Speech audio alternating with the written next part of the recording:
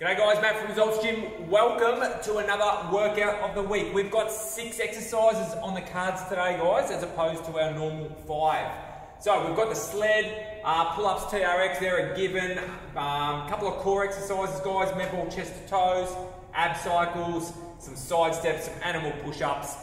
Everything that's going to keep that heart rate up for your 20-minute workout of the week, 20-minute AMRAP today. Alright guys, so remember with the sled, if it's half your body weight, that's what you need to put on. I'm doing it with Chris and Anthony today, so we're all around about that 80 kilo mark. So it's easy, we just chuck on 40 and off we go. Remember with the sled, guys, all the way up to the end is 1 repetition, and then all the way back down is 2. You only need to do 2, regardless of which one you use. Alright, push-ups, TRX. So set up your systems, guys, whatever you're going to use.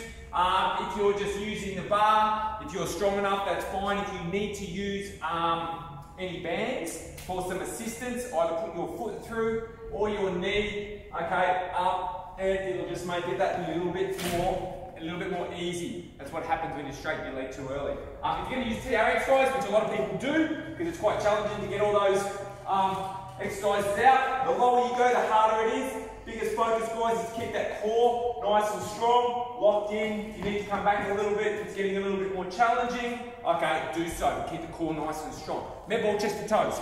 So grab yourselves med balls. They'll be over there. I think we've got the 8, 9, and 10 out today. We can swap them around as we go if we need to. Feet up. Try to keep them relatively straight. You want to be working the hamstrings as well, getting a little bit of hamstring flexibility. Starts down at the chest, coming up and just touching your toes, okay, if you can. If you can't touch your toes, essentially you're extending and you're just going for that little bit of a crunch at the top, okay, then bringing it down to the chest, each one. After you've done that one, guys, bench side step, okay, we've set these up on the 2nd level today, so it's the medium level, so it's not too short. With the bench side steps, guys, every time you'll say over this side is 1, so it's 1, 2, 3, 4, both sides is 1. The alternate is just to do this. If you're a little bit uncomfortable about going both at the same time, okay, just step up on it. A little bit more safer, especially if you've had any ankle injuries before. After that one, guys, animal push-ups. Remember, these are located over in the white cabinets over there. We've got our 3 toys out. Hands just in front. I'm using Kevin Crocodile today. Remember, if it doesn't squeak, it's not a push-up, so that's not a push-up.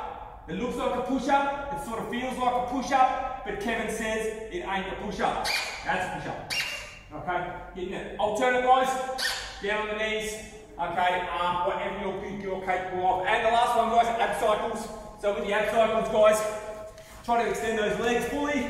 Okay, just pretend you're riding a bike, both sides is 1. So 1, 2, 3, 4, big one with this, guys, is really rotate. Look over there, rotate. Don't just keep your arms going that way. The more you look, the more you're going to work the transverse abdominals. Cruise through, guys, get you as many laps as you can, put your score on the board, awesome.